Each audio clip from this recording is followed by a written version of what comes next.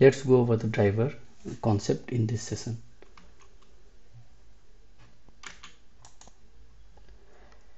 So we discussed we have identified a pattern for read and write in the previous video.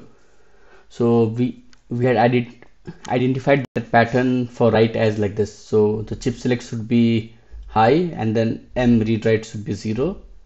Then we were passing a M adder of static 7 there. So we are trying to pass in a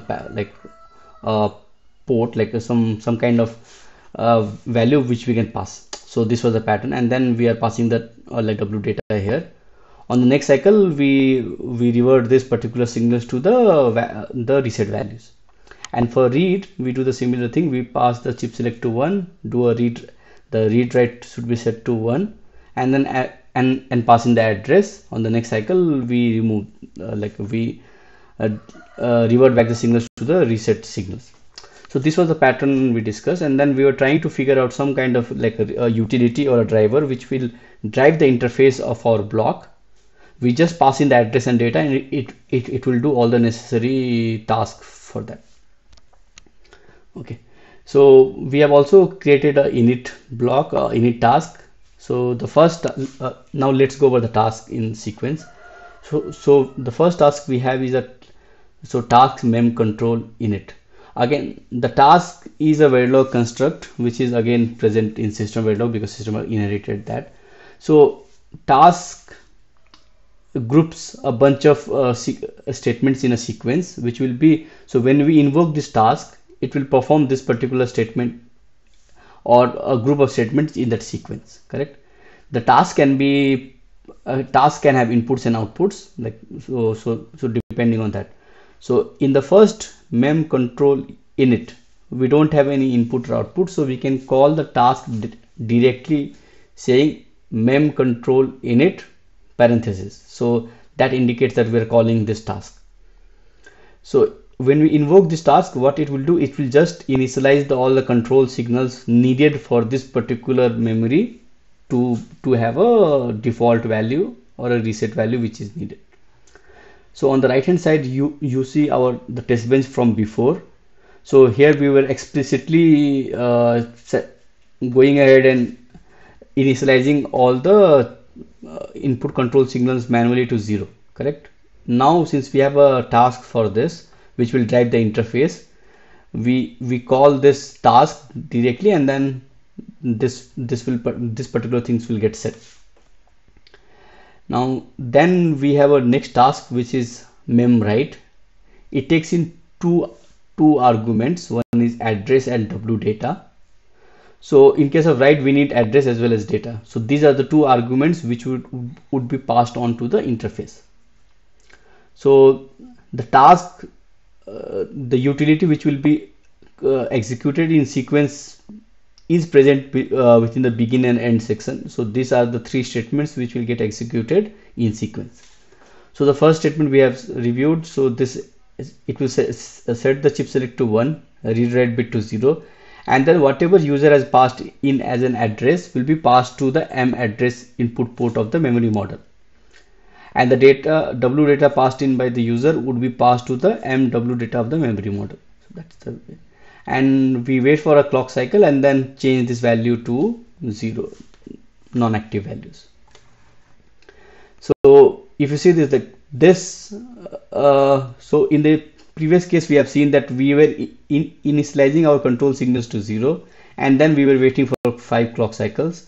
So the first initialization is done via this control task now, and then we wait for this 5 clock. So this is similar to the previous one. Then instead of enumerating this sequence manually here, what we do, we do a mem write. We invoke this task and we pass in two values. One is 7 and then a value of AB. This 7 gets assigned to the first argument, which is the address. AB gets assigned to the second argument, which is W data. And then when it passes here, it executes this particular statements in sequence. So it will execute, it will change this particular signals at the interface, wait for a clock cycle, again change the signals back to the default or reset value, and then pass the control back here. Once the control is passed here, we will again wait for 5 clock cycles, then do a mem read. Mem read is again similar to mem write. The only difference is when we perform a read, we don't need the write like w data. So in this case, if you see, we have only one argument called address. We have not provided any argument called data. So when we call mem read 5 tick h07, this 7 will be passed on to this address, and then this particular line, 3 lines will be executed in a sequence. Like it will be m chip select 1 tick b1, and then memory read write 1, indicating that it's a read request, and whatever address user has passed will be passed on to the interface of the memory model adder. Then we wait for a clock cycle, and then and then change the signal back to the reset value or a default value. So now you see that after performing a read, we again wait for this 5 clock cycles. So if you see the waveform look exactly similar as the previous